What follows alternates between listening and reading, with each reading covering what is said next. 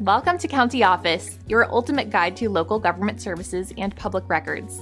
Let's get started. Why did Governor Gavin Newsom announce a partnership with Google instead of passing the CJPA? Governor Gavin Newsom and Assemblymember Buffy Wicks announced a public-private partnership with Google to fund journalism, bypassing the need for the California journalism preservation legislation.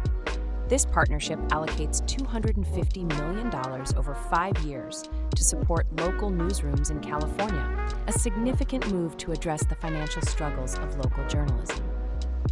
The CJPA, which had been making its way through the legislative process, aimed to require big tech platforms like Google and Meta to pay news publishers and broadcasters for their content. However, instead of pushing forward with the legislation, the partnership was chosen as a quicker and more effective way to ensure fair compensation for news publishers. Google and other tech giants had threatened to stop linking to or sharing California news sites if the CJPA became law, a move that could have significantly impacted the visibility and revenue of local news outlets.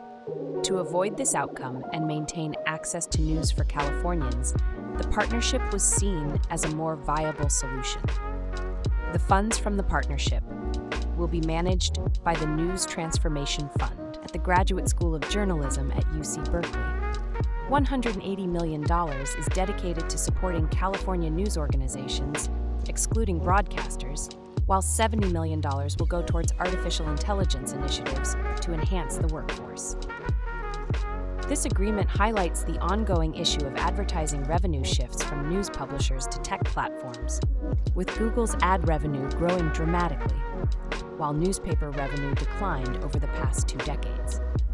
By opting for the partnership, California aims to revitalize its press corps and support local journalism without the need for contentious legislation.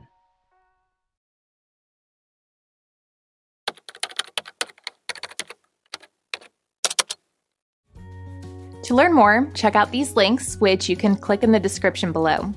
And feel free to comment your questions. We're here to help. Thanks for tuning into our video. Please like and subscribe and leave a comment below. See you in the next video.